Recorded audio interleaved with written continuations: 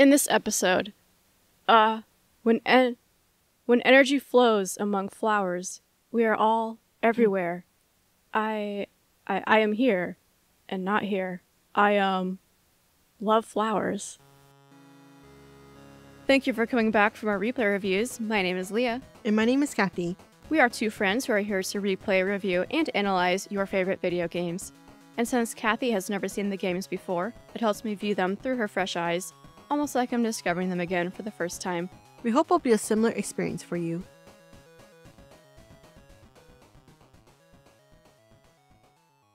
In scene 1, basically, it's just Wei helping Peggy with wedding tasks.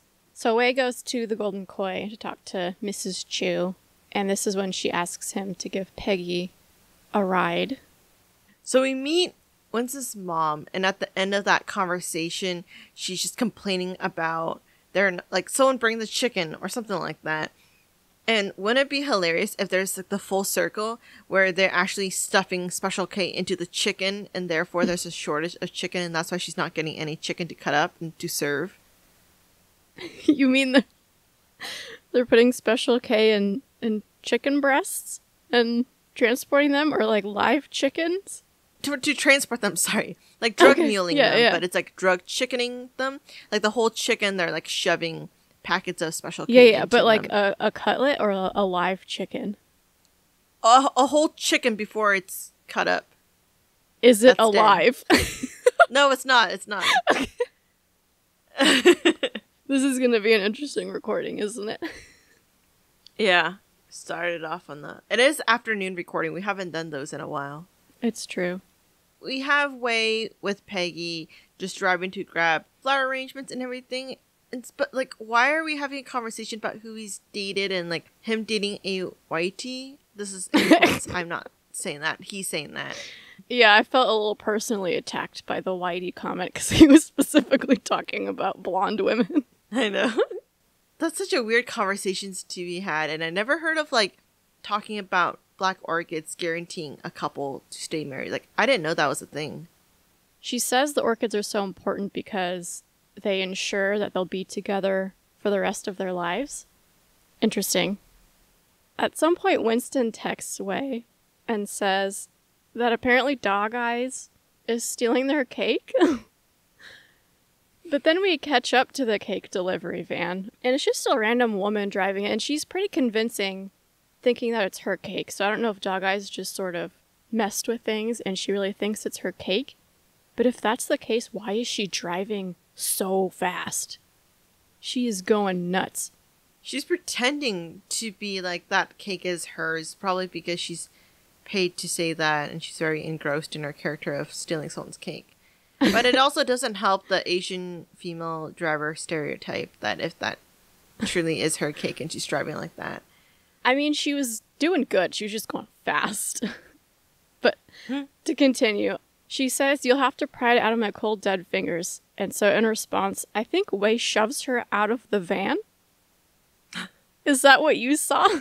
I don't know if he shoves her or she willingly leaves in a very rushed manner.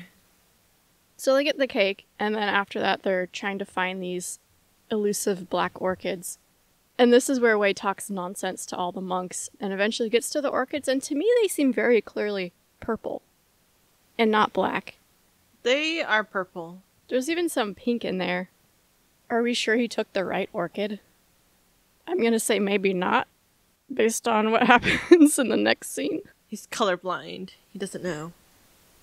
Kathy. What? I don't know if you noticed at the very end of this scene, the boob physics are back. Why are they... Why is she walking like that, too? We saw it first in Wolf Among Us. They're back. Probably inspired by that. We just can't escape it. Unfortunately. But kind of going... But going back to their conversation, though, at this point watching it, I'm like, it's kind of cute that Wei is going to have a sister again, all this talk about family, but I'm also pretty concerned because with this so much like, you are a brother now, I am your sister, he is your brother kind of conversation, it's just going to make betrayal so much harder on Wei because ultimately he still is a cop, he still has a duty to fulfill, So he's going to have to betray them. And it's going to hurt him so much because he's pretty emotionally invested at this point. It might be that we have to decide whether to continue being a cop and arrest Winston or betray him. Yeah, it's getting a lot murkier. It's Peggy and Winston's wedding day, and Uncle Po arrives making Mrs. Chu blush, giving her some compliments. He's probably been without a woman too long, and so he's just flirting everyone with every female. All age. I couldn't tell if he was just being charming or if he was actually interested, but speaking of Uncle Po, Winston asks Wei to grab a case of alcohol from his car that he got for Uncle Po. And as Wei is at the car, he hears screams and runs to find that the catering staff are attacking. Surprise, surprise. Wei fights his way to Winston to find him with a dead Peggy. And Winston, clinging to life, asks Wei to get her out of there because she doesn't deserve this. But it seems like he dies at the end of this exchange. But at least they were together for the rest of their lives. Just like she hoped. Right? I'm like, are you kidding me? That's what I wrote in my notes. But I kind of was right-ish. I feel like they either survive together or they die. They had to do that so they don't put Wei through more grief. But he's the one that got the black orchids, which ensure that they're together for the rest of their lives. So, is it his fault? A little bit. That is true. They died together. So, this is our first mother respecter debate situation, correct? Like, yes. Do we have a confirmed death on him, though? We get it confirmed pretty quickly. I mean, first of all, Peggy, mother respecter. We didn't see her long, but she was pretty cool. I feel like she and Wei had good chemistry. She was loyal. She wanted to be with Winston for the rest of their lives. However short it may be. I think the only bad thing she did was encouraging Wei to steal from the temple. We're agreed then, mother respecter for Peggy. Yeah. What about Winston? So, I can't remember what we did for Mafia. Did we say that, like, we ignored the fact that they're all, like, Triad members and, like, Mafia members? Like, I feel like if that's where your baseline is, everyone's going to end up being a mother. Right. So, kind of ignoring that fact, I want to clarify that. We're going to ignore the fact that they are with the Triad. It's hard to say that he's a mother because he shows, like, obvious signs of loyalty to Wei, treats him and, like, welcomes him to the fold relatively quickly. It sounds like he's a good son, listens to his mom when he had the relationship issues with Peggy. So I think for that type of personality traits that we've seen, I feel like it's going to be a mother respecter. Yeah, I would agree. I think his downfall is just his anger. But that's something that he struggles to control. And even when he gets out of line, people like his mom, Peggy, Wei, give him advice and he tends to listen to it. So I feel like he doesn't do anything that outright would make him a mother. And everything that he did was in retaliation to Dog Eyes. So yeah, I think we can count him as a mother respecter. I would agree. So more gunfire causes Wei to spring back into action. And first of all, we see Uncle Po take a bullet, but he keeps going, so he's good. And Wei's running after him, shooting his way to try to get to him. At some point in the fight scene, like, you were jumping off the wall. Like, were you doing parkour? Oh my gosh. What was that? I don't know if it's just when you're holding a weapon or not, but when you hit a wall, instead of, like, going around it or just not moving, it just does this little... It catches you in an animation of him trying to climb up the wall. So, like, if you hit a wall at all, it's so annoying. You have to very specifically go around things. I'm pretty sure at this point, one of your stats has to be headshots. Like, I don't know. Or just tell me no, because, like, I think all the metrics that we're counting, it might be similar to Mafia, but I don't know. We'll see. I don't know if I should start counting headshots. So this is why I didn't tell you what it's going to be. Wei does eventually catch up to Uncle Po and escorts him to the hospital through more gunfire. I don't know if you noticed, I focused on it a lot in the gameplay. But at 27 minutes, this dead guy is just like I know. convulsing on the ground. It's so funny. I think it, like, the things you do last time, there was like a fire and you were just standing next to the guy who was on flames and flames. I can He didn't do explain. anything. I was trying to pick up ammo. And the ammo was in the fire. I had to make a choice. And the choice was to try to get the ammo. But I think I missed the first time. I know. So I had to go back. And it was like, you weren't even trying to help him. You were just standing and watching him burn. Yeah. Although this time, give me credit. There's a time, I don't think we're there yet, but I reverse a car so smoothly. I left that in the gameplay, just so that you would see it. I did know that you're driving, like when you're making those 90-degree turns, they were pretty smooth. And then as I'm like writing that comment down, then you're doing that cake chase, and then you're like, oh, okay, I should take that back. But when you're not doing anything wild, you are just doing a smooth drive. So driving skills has improved. But anyways, back to you saving Uncle Po. I feel like that for sure is going to win points with the triads, because Uncle Po did have some like suspicion with him before. But now that he saved him, Uncle Po's going to be like, he went out of his way. He could have just left me to die, but he didn't. After all of this, Raymond summons Wei again, and it sounds like Winston is officially dead. And then what's with the exchange between these two about Raymond being late? Wei's like, you're late, because it's risky for him to be there. And Raymond's like, traffic was bad, it's Hong Kong. And I'm just curious why it's important to have this detail in the game. Is it because traffic isn't really why he was late? Like, why? What's the importance of this exchange? It's similar to how Pendrew beat him there, of him being late. I don't know if he has to like report to Pendrew before, like he meets up with Wei, get some instruction, and that's why he's late. Because he could just be waiting in the spot, waiting for Wei, but I feel like he needs to take care of some other stuff ahead of time. So maybe we'll see more as they have more interactions.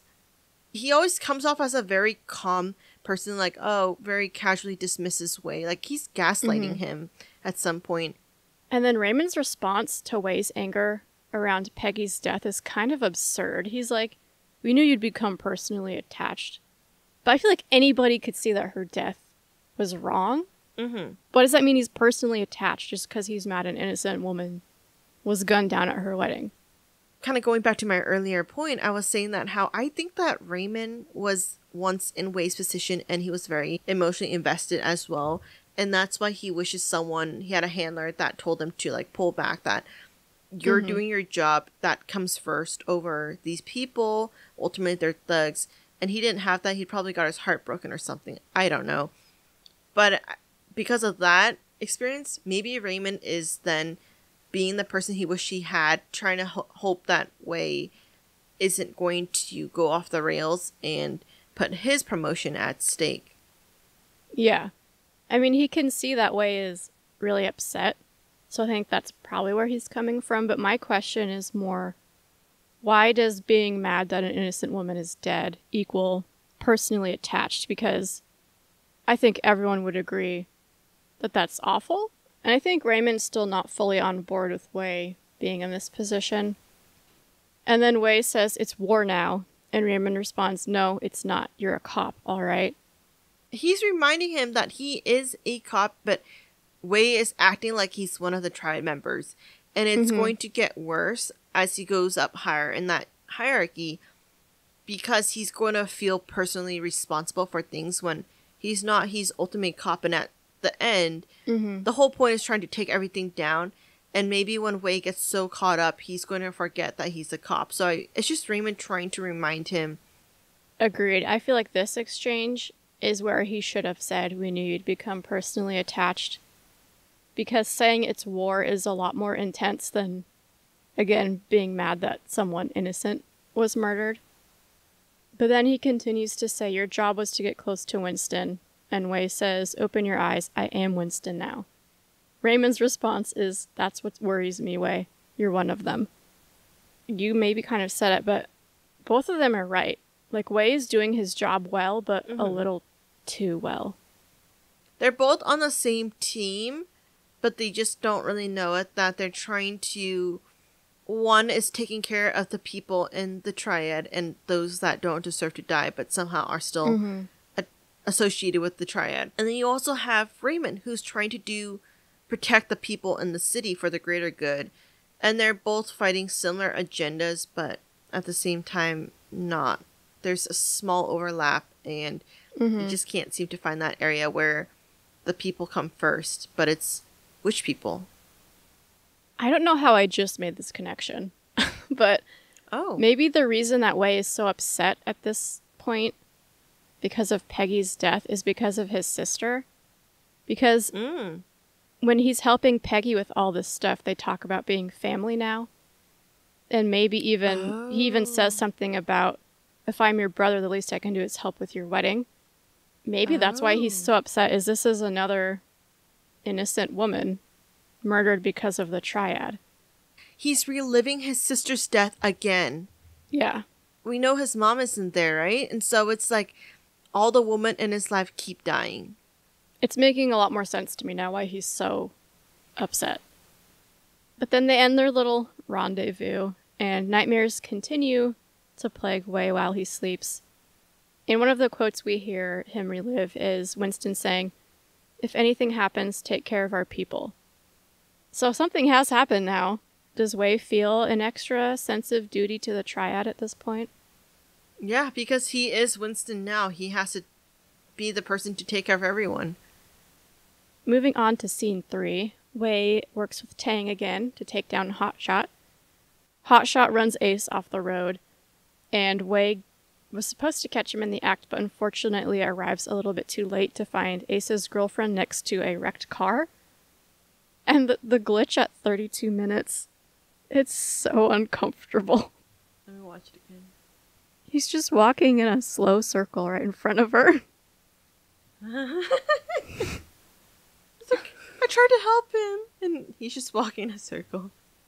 I just think that this scene is a little bit funny, because she's sitting there describing almost dying and watching her boyfriend get annihilated by a steering wheel next to a car that's just fully engulfed in flames. And all Wei says is, "You'll be alright." He's probably just emotionally detached from everything he just experienced the night before. You can do better, Wei.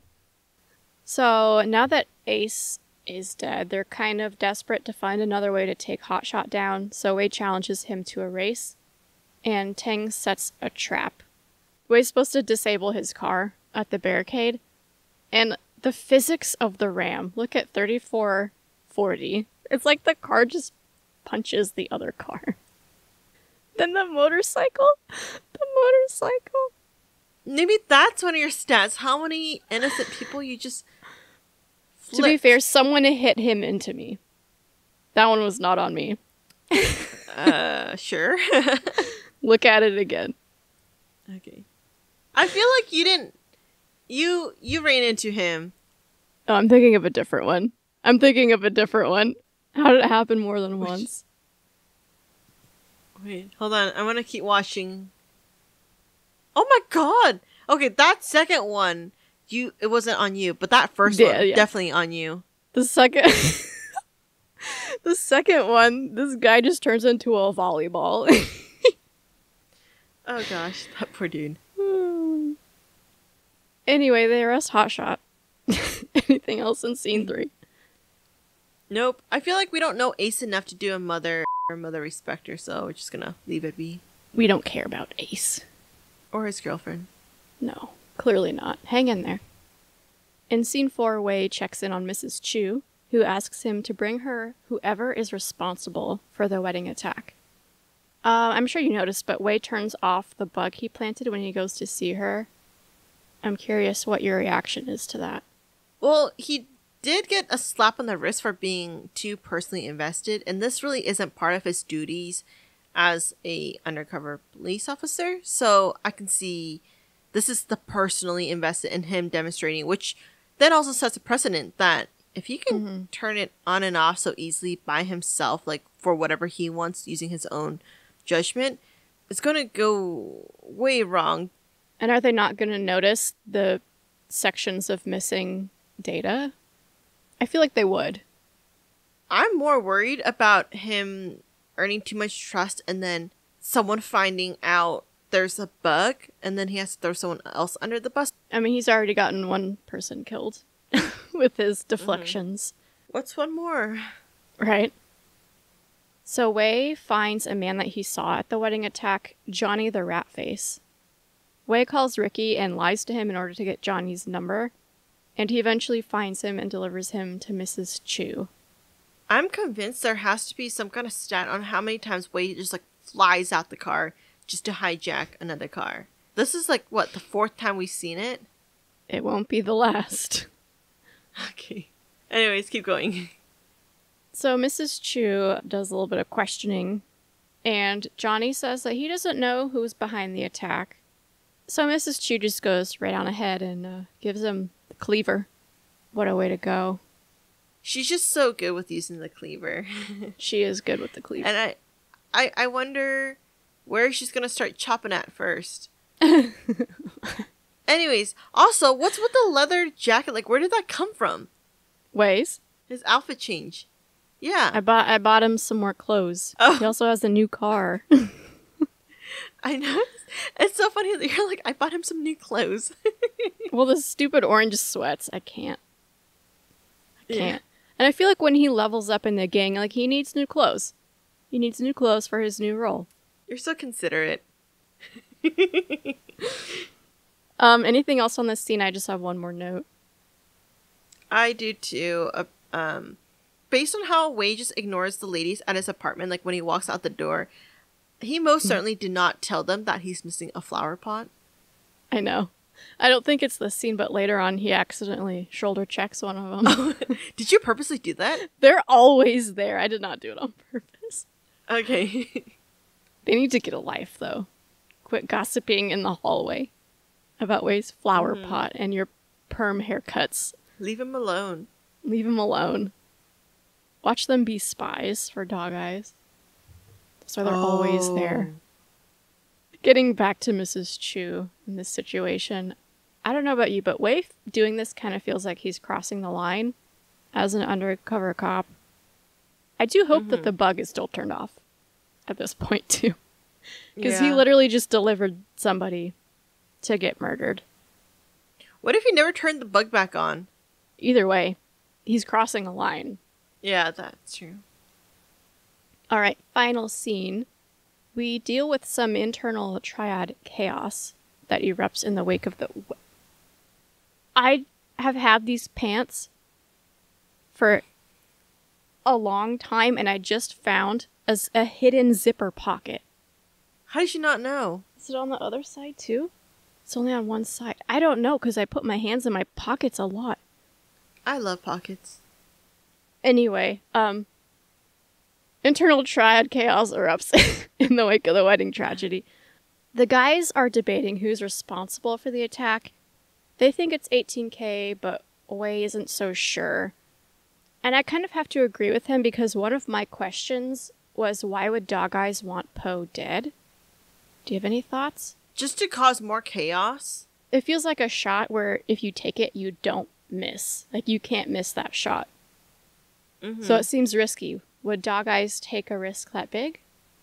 I don't know. No, I don't think he's smart enough. Yeah. Kill him.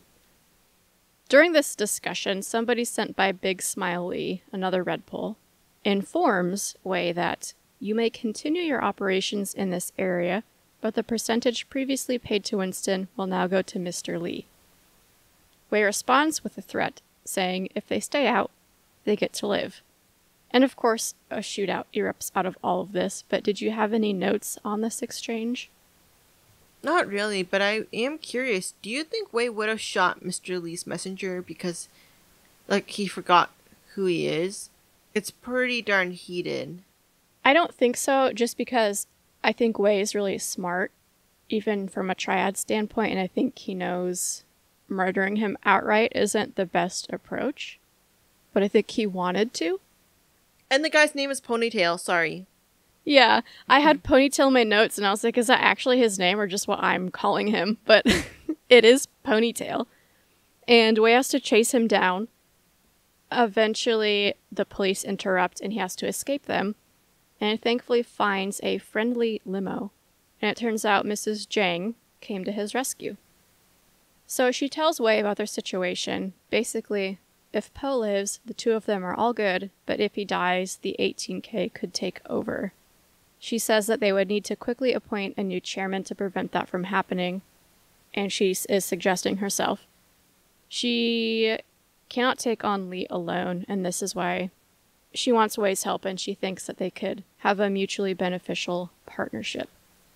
I like her. She's like a class act, classy. And of course, it is a woman who does not think with her reproductive parts and her emotions. Like, she's thinking quite logically. And she seems to be very smart with business. And she's unafraid to ask for alliances. I'm looking forward to getting to know her some more. But what I'm curious is, what if she's also an undercover cop? And she somehow has that cop intuition and knows that Wei is also undercover, and they're like partnering it to like actually take down the triads. Like, wouldn't that be awesome if she was a cop? It would be cool. It would be very interesting. But I agree with you. She's very patient. She has good timing. She knows when to make her move, and she has a good handle on the situation. And she recognizes Wei's importance too. It seems like she's just been sitting in the background, kind of watching everything, kind of like Sarah from Yakuza. Well, that's all I had. Any other notes on this section of gameplay, or this episode in general? Nope, but when you just talked about Sarah, it made me think about Nishiki, and I got really upset again. I went a whole year without being upset, and it just came back to me. Oops. Well, now you'll get to see it in live action when the Yakuza series comes out. Right? We'll watch it on the plane. Well, we need to do a plane cast? A plane podcast. We're gonna get kicked off the plane for being loud. They're just gonna open the door and throw us out. Oh, the door's gonna open by itself. They don't need to open it. Knock on wood. All right. Anything else, or should we close it out? Let's close it out. All right. Audacity on 1, 3, 2, 1. Thank you for listening, and don't forget to send in any questions, comments, or game suggestions. You can find all our contact info on our website, replayreviewspod.com, or contact us directly through our site. Did we completely miss something? Are we way off the mark? Or you just want us to take a deeper look at anything from the game? We'll tackle any topics you all want to hear in our season wrap-up episode. We also have a Reddit where we discuss anything we're curious about. Go take a look and let us know what you're thinking. Our theme music is Condemned by Eggy Toast. They'll play you out, and we'll be back next week.